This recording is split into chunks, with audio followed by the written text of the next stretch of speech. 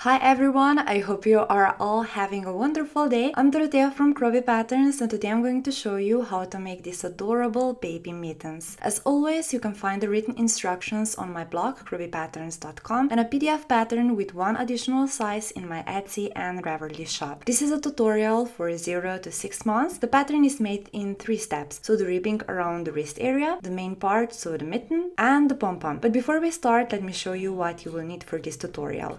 I will be using some DK weight yarn. This is a Paint Box Baby DK yarn. It's a 45% acrylic and 55% nylon yarn. It's a super soft and perfect for baby items. I will be using 2 shades of yellow, so 720 and 722.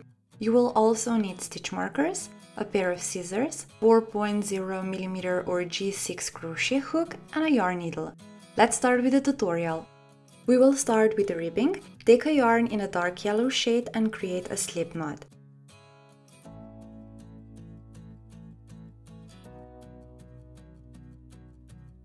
Insert the hook into the loop and build a foundation chain made of 9 chains.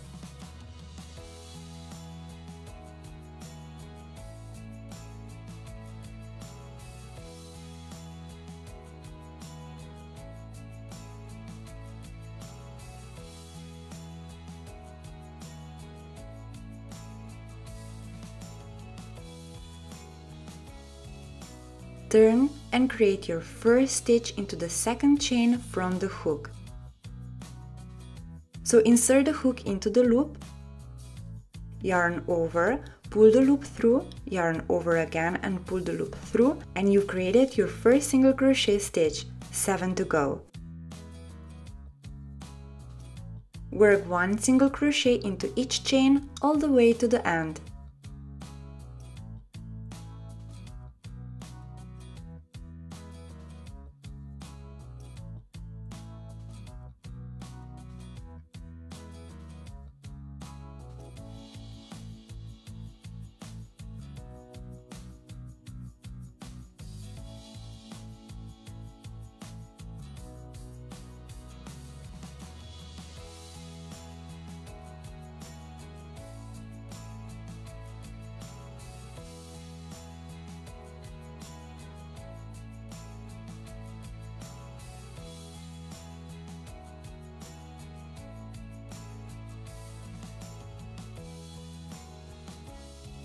Let's create our second row. From now on, work in back loops only. If you look at the top of each stitch, you can see a little V or little heart shape. Each heart is made of 2 loops, front loop and back loop. The one further away from you is a back loop.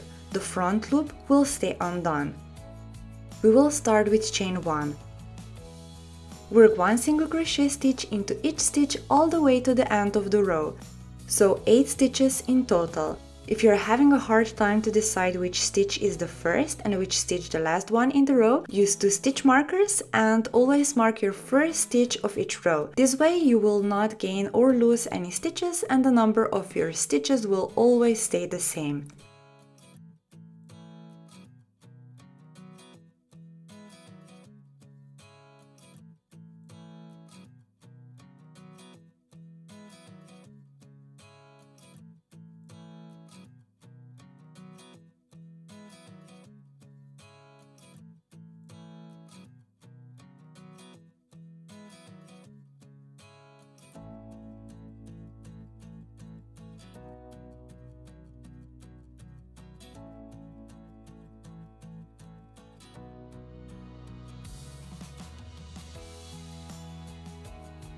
When you finish this row, continue crocheting rows of single crochet stitches until you have 24 stitches in total. Make sure you work into back loops only. You can pause the video here and meet me back when you have all 24 rows of single crochet stitches or as many rows as you need to achieve the desired length of your ribbing. Now that you have 24 rows of single crochet stitches or as many as you need to achieve the desired length of your ribbing, join both ends of the ribbing together with a row of slip stitches. Now chain 1, insert the hook into the very first loop on both ends of the ribbing and create your first slip stitch. So insert the hook into the loop, yarn over and pull the loop through all the loops on your crochet hook. This is your first slip stitch. 7 stitches to go.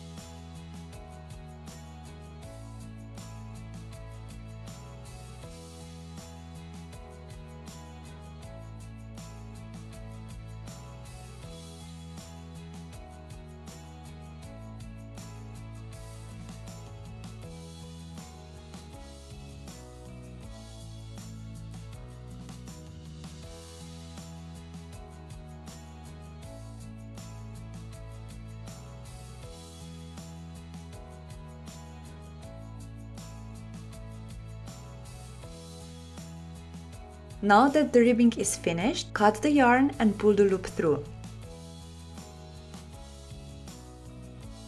Turn the ribbing inside out so that the seam will be in the inner side of the ribbing and continue with the main part.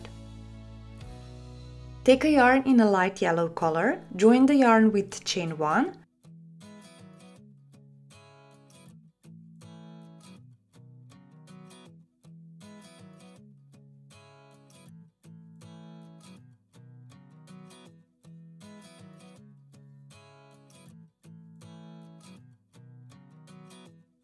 start in the same stitch. Now work 1/2 double crochet into each row on the ribbing. So yarn over, insert the hook into the loop, yarn over and pull the loop through, yarn over again and pull the loop through all the remaining loops on your crochet hook. As you can see here, I'm crocheting my first few half double crochet stitches around all the yarn tails to secure them between the stitches. You can do that as well, or you can do it later with the help of your yarn needle. Now make sure you are crocheting 1/2 double crochet stitch into each row on the ribbing. So 1/2 double crochet into each row all the way around, 24 stitches in total.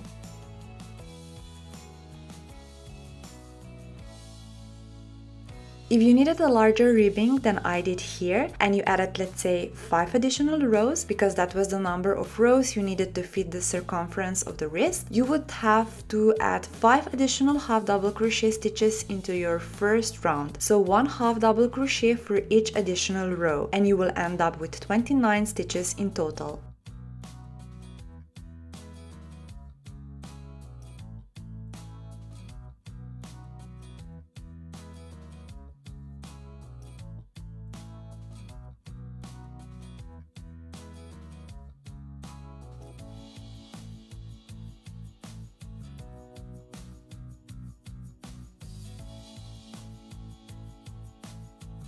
Now that you finished your first round, join the round with a slip stitch into the very first stitch of the round.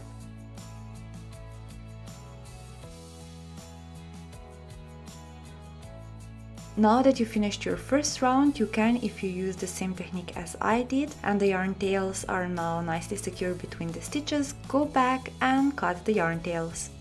Let's start with round 2. Chain 1. Start in the very first stitch and work 1/2 double crochet into each of next 24 stitches, or as many stitches as you created in round 1.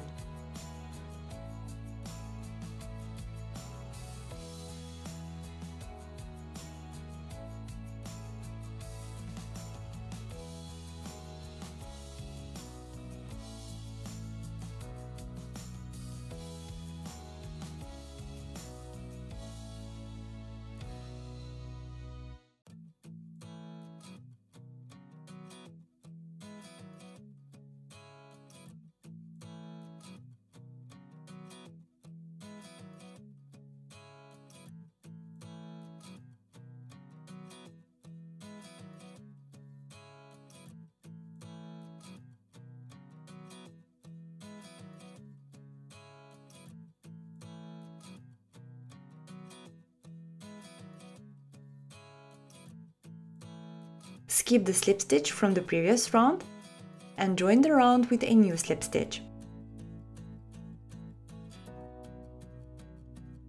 Now continue repeating round 2 6 more times, so you have to have 8 rounds of half double crochet stitches in total. You can pause the video here and meet me back when you finish all 8 rounds of half double crochet stitches, or as many rounds as you need to achieve the desired length of your mitten. Here we are at the end of round 8. Now cut the yarn, pull the loop through and continue with a yarn in a light yellow color.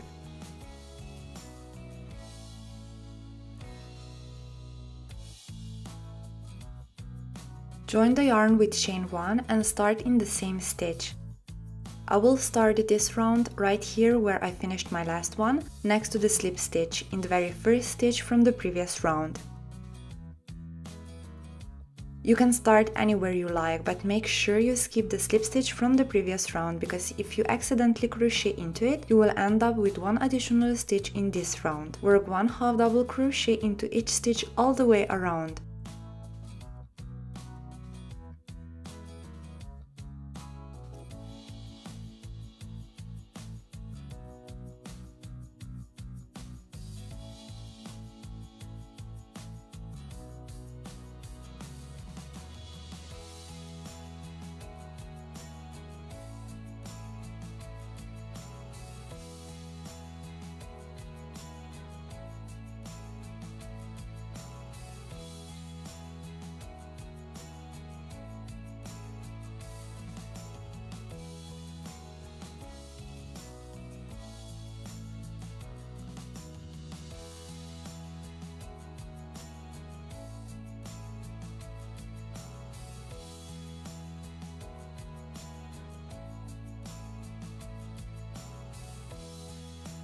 Finish the round with 24 stitches in total.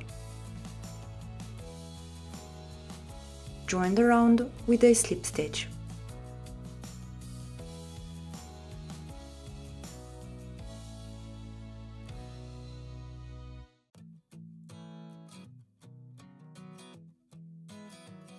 Chain 1. Now join 2 and 2 stitches together with a half double 2 together stitch. So repeat half double 2 together stitch 12 times, or as many times as you need to go through all the stitches.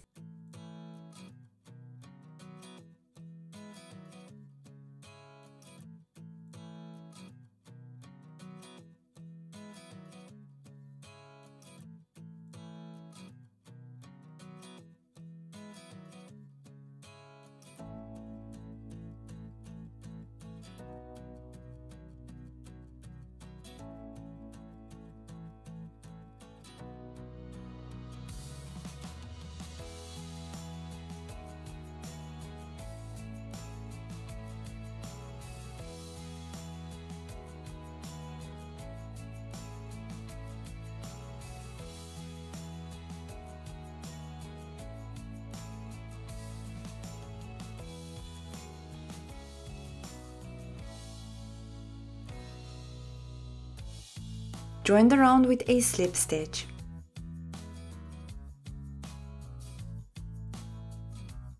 We are now in round 11. Chain 1. Work one half double crochet into each of next 12 stitches, or as many stitches as you have from round 10.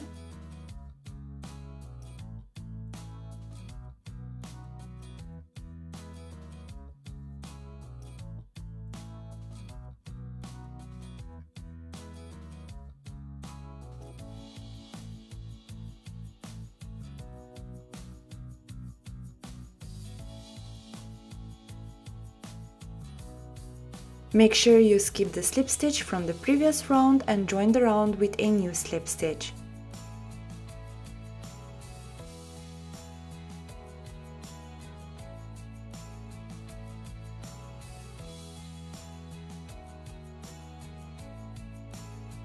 This is our final round, round 12. We are now going to chain 1 and then we are going to do the same thing as we did in round 10. So we are going to join 2 and 2 stitches together with a half double 2 together stitch. I have 12 stitches from my previous round, that's why I'm going to work half double 2 together stitch 6 times all together. If you have more stitches, continue working half double 2 together stitches until you reach the end of the round.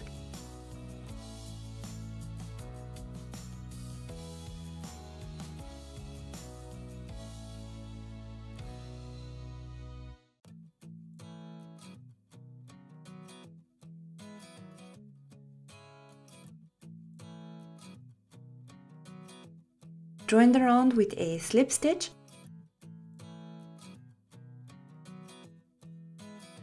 Cut the yarn and fasten off, but leave a long tail because we will need it to close the hole on the top of the mitten.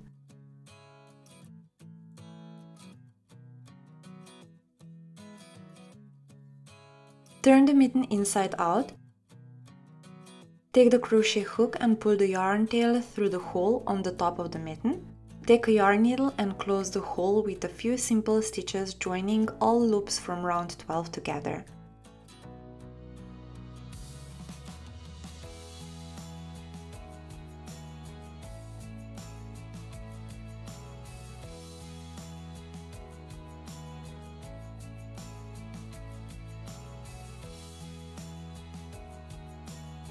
Secure the yarn tail between the stitches and you're ready to move on to our final part of the mittens, creating two tiny pom-poms.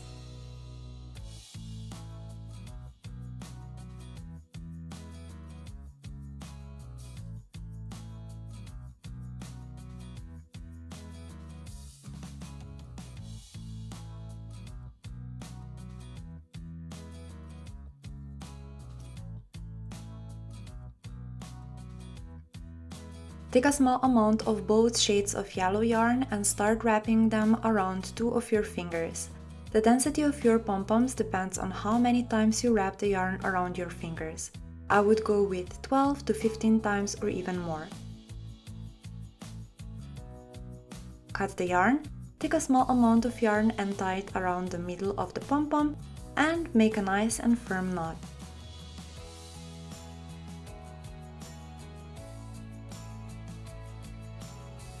Take a pair of scissors and start cutting the yarn. Cut all the yarn ends that are too long and make a nice and round pom-pom ball.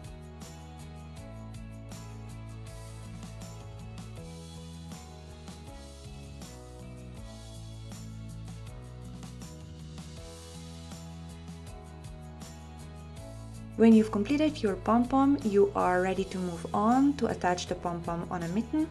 I will be doing that by using two long yarn ends that left from one of our previous steps.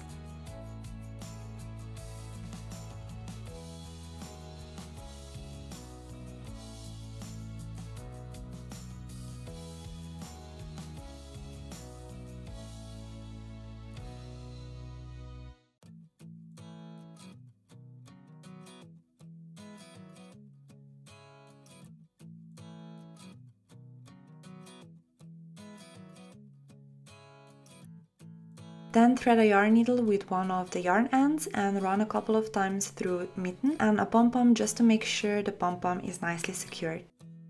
After that, hide both ends between the stitches and your first mitten is now complete. Repeat all the steps for the second mitten and you are done!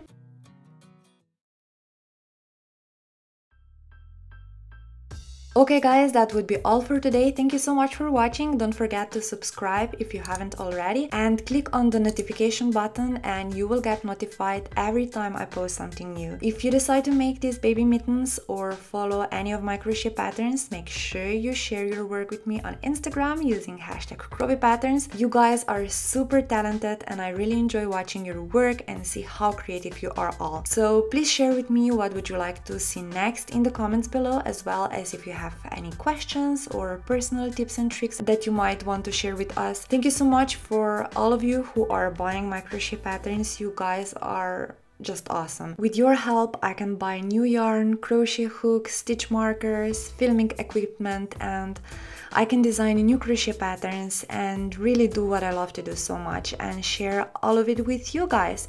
So thank you. Don't forget to say hello in the comments below. Have a wonderful day, happy crocheting, and until next time, bye!